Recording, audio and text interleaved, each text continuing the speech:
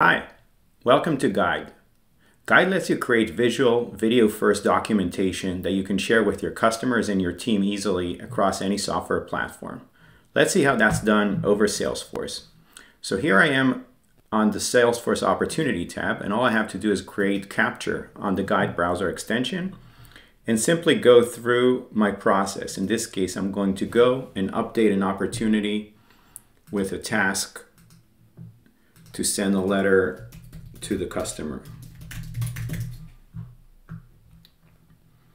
and assign it to a specific contact. When I'm done with my workflow, all I have to do is hit stop, and in the background, Guide is going to process all the actions that I performed on screen and convert them into a visual documentation that has a video at the top, and you can see each step in the flow that I performed is automatically transcribed and highlighted and divided into this 33-second video.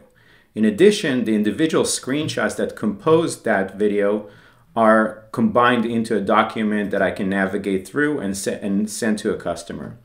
Now, editing this how-to guide is very simple. It's something that you can do if you've ever used PowerPoint in the past.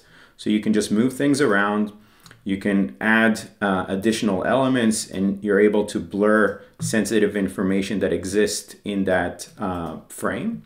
And you can also introduce voiceover, which gives you the ability to provide more context on anything in this workflow.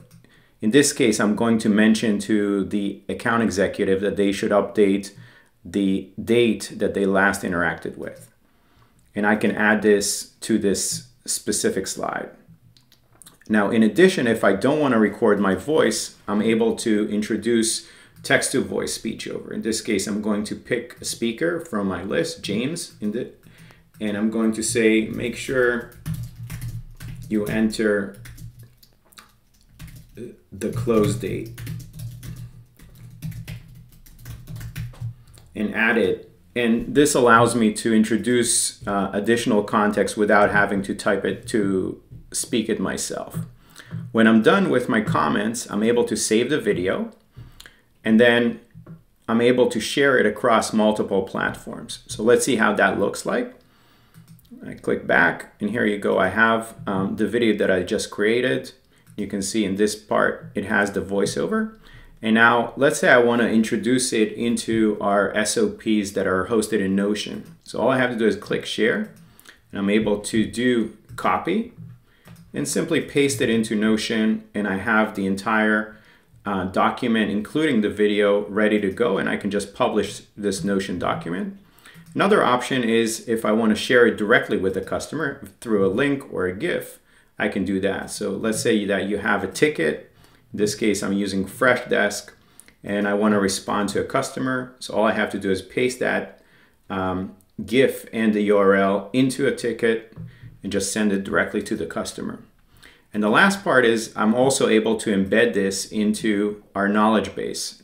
In this case, we're using Zendesk Guide, and I'm going to go into source code and simply embed this entire how-to that I created, including a hosted video and all the individual steps. And you can see that everything that I added on the voiceover is also automatically captured into this knowledge base article that's hosted.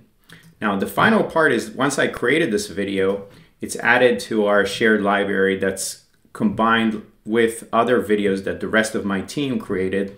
And this allows us to have basically all our SOPs, all our documentation in one place, and I'm able to share it whichever way I want.